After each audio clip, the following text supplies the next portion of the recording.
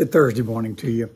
As we begin this Thursday, I'd love to be able to share with you some Old Testament scriptures that talk about the silence of God.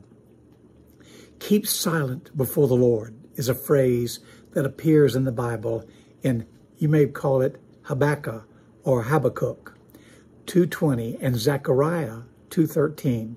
Habakkuk 2:20 and Zechariah 2:13. Listen to this. Habakkuk 2:20. But the Lord is in his holy temple. Let all the earth keep silence before him.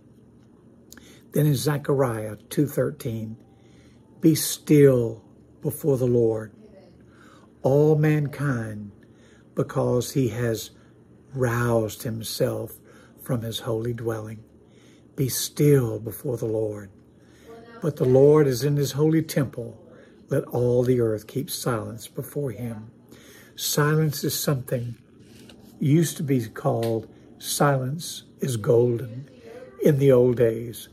But where there is silence, there is the Lord. It is in the silence and the magnitude, the tranquility of peace, when nothing distracts you with your eyesight, nothing distracts you with your hearing, nothing distracts you when you're speaking, seeing, hearing, speaking, touching, tasting. Nothing. Being silent, keep silent before the Lord, is a phrase that appears that's so important. May we learn to be silent. May we learn to be very quiet before the Lord this day and learn what he has to us, as he has for us in the silence. For we ask this in your name. Amen. Will you pray with me? Father, we thank you for the glory of your love, for the magnitude of your power, and for the wonderment of your silence.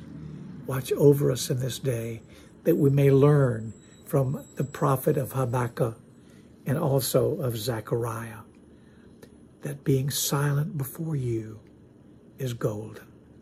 May we learn that today. May we find moments that we can be still and know that you're God.